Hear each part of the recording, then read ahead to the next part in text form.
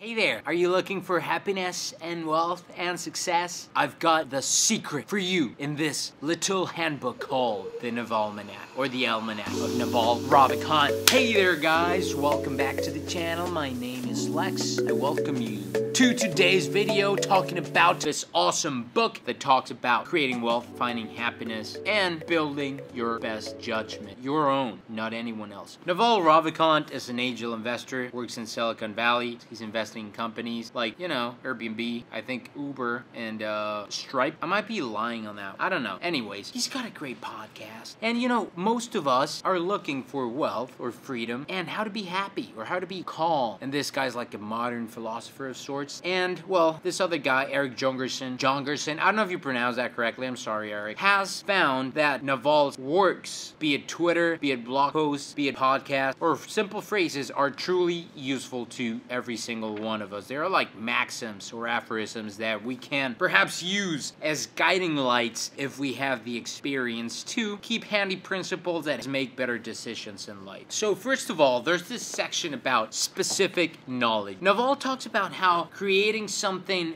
worthy in our lives or wealth is about getting specific knowledge. That mix of things that we know that other people don't. Becoming the best at something and being unique because you are the only person that is best at being you. Working on those things that you truly love, which is the most difficult thing. Perhaps it'll take a decade or even more. But finding your passion, finding that thing that drives you and makes you inherently curious of sorts and just pursuing it, not basing your decisions off of what's the coolest thing or the most trending thing or the money, because it might not be sustainable. You have to mix up in there various things, perhaps your hobbies, yes, with other more technical stuff, and what you need to do is get out there and deliver to the market what they don't truly know how to do yet. And when you do this, you have to be doing it for the whole world. And this is using leverage. How? Perhaps the internet, using labor, using capital, or knowing how to code, delivering those products that need marginal replication costs. So that is what the internet is great for. Example, media, making videos, teaching in YouTube, blogging, podcast, whatever. Great manner of scaling up your business and reaching a lot of people and productizing yourself, because that's what it's about, working on your brand, working on being yourself and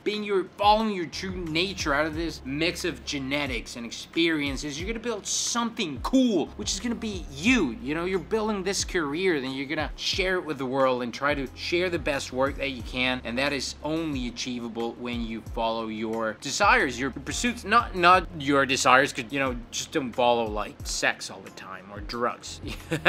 Follow the hard choices today that will have a compound interest in the future. That's what it's about. That's another maxim that Naval talks about. Make the hard choices now. What is that? Eating healthy, perhaps not the greatest thing in the moment, great at a long time. Investing today and not having, that extra money, it might not be great, but in the long run, it might be awesome. Being ethical and, treating relationships as long-term relationships and taking care of them and serving and understanding and listening. It takes maintenance. It's might be more effective in the short term to just squeeze every single drop of money that you can out of your customers or your clients and then just fuck them. But in the long term, that's not gonna serve you. You want to become that person that is effective, ethical, low risk, and is trustworthy. That's what you want, or at least I want. Of course, you need to develop your own identity and ideal person that you want to become and you want to attract, because at the end, you're gonna attract the persons that are like. So what kind of person do you want to be? Make the hard choices now. Go to the gym, lift, feel that pain. Another maxim from Naval: a loving home, a fit body, and what was that? Wealth, I believe. I don't know. They all take work. They can't be earned. The best things in life perhaps can't be bought. You need to work on them. They need work. A fit body, a loving family, a calm mind. You need to work on them every day, and you might not see instant results. So getting to that specific knowledge, productize yourself, find your own path, and trust the uncertainty, man. You will find the answer. Just keep looking. Second of all, we've got this that goes on into building judgment. What is building judgment? All right, reading philosophy, that is a way that Naval recommends. What are the things, the principles that you live by? Maybe some heuristics, maxims that help you make better decisions. What does the ideal man look to you? What do you value? Take a moment and step back and work on the values that will guide your life. What is it? It might be honesty, it might be courage, self-control, discipline, whatever it is. Set it out and work it out for yourself. You need to work as an individual and come to your own conclusions, because at the end, every advice or everything that we get has to be filtered by our own consciousness, our own mind, if you will. We will need experience, which will be the thing that links the words or theory to our actual reality. And that can only be done out of trial and error. Of course, I believe theory and experience can be combined of sorts, but we won't truly understand it until we have acted and tried it out for ourselves. So build that own judgment, work as an individual, and look for your truth. Look for those innovative ways of looking at the world, of solving problems, of resolution, whatever it is. That is building your own judgment, deciding what is good or bad out of your own sense. And this is truly hard. I see myself just, when I'm in a group, I try to go for consensus, and when I'm alone, I can reflect, I can improve myself, I can try to, say, okay, this was bad, or this wasn't the way I wanted to act, I can improve on this. It just seems easier, we are creatures of environment, and, well, the herd mentality is a really strong pull, at least for myself.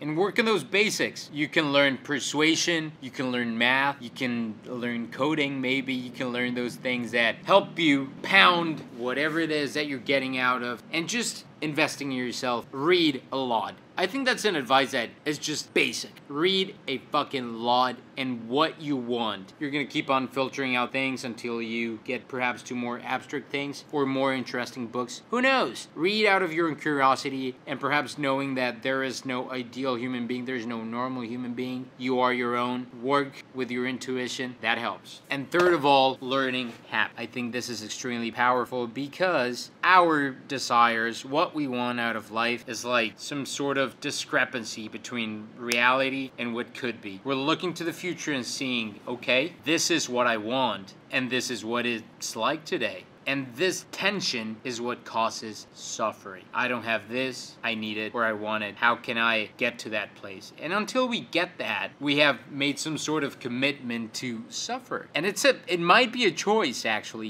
We could perhaps relinquish or drop out of this race by becoming a monk, having no desires at all. Maybe that's not your gig, so you have to choose carefully your desires. Maybe, I don't know, I'm not rich. I wouldn't know people say that being rich doesn't make you happy after a certain point. Material things don't make you happy. External things, I do see that as a sort of viable thing, or that makes a lot of sense. External things will never fill an inner void. So what we have to do is work on our inner self. Know that when we desire something, we have made this commitment to crave and suffer. Is it worth it? Perhaps, maybe you want wealth, you want to build it. Okay, commit to one or two things that are extremely worth your time, because you're not going to be happy or calm until you get them. So choose them wisely. Know which things can be a decoy and false idols. Money, women, drugs, sex. Is that what will make you happy? Who knows? People say they don't. I don't believe they do. Work on them and meditate. Know that every thought is simply just like this sub-operating system on a core kernel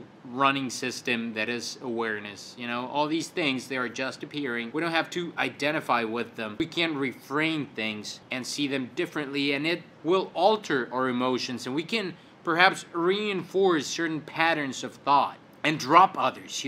We can begin again and choose to act in a different manner than we have in the past. And that is powerful. We can never begin again.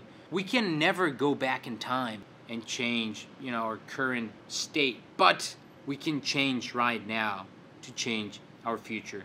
That is kind of paradoxical, because we're working towards the future in some manner, so we're choosing to be unhappy, and we're making the hard choices today. We're sacrificing the future for the present, or the present for the future. What does that all mean? I don't know. I'm still figuring that out. But it does make a lot of sense that some hard choices today will make your life easier in the long run. Exercising, eating healthier, saving up, working on those relationships, getting that work in instead of watching Netflix or binging on video games, which I have done all of those. I still do, but I try to get to the question, what is essential for me? What do I want to do, and what kind of person do I want to become? And for me, it's important to become a person that can create wealth and maintain it, to have freedom, you know, to have the freedom of doing what I want whenever I want, which I've been extremely fortunate to have up until now. And I want to do the work that I love, you know, and that I think I'm good at.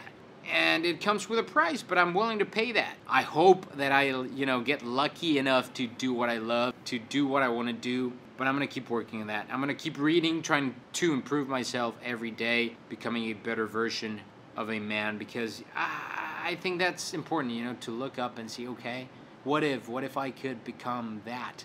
And what if I could improve? Paradoxical, yes, maybe I'm choosing suffering. Who knows? But this handbook, it's extremely practical, small, got a lot of distilled wisdom, practical. You can just open it up on any page and maybe you'll get something out of it. I would give it a 8.5 on the successful scale. Yes, on the success scale, it's amazing. I'm gonna reread it at some point, and I hope you enjoy.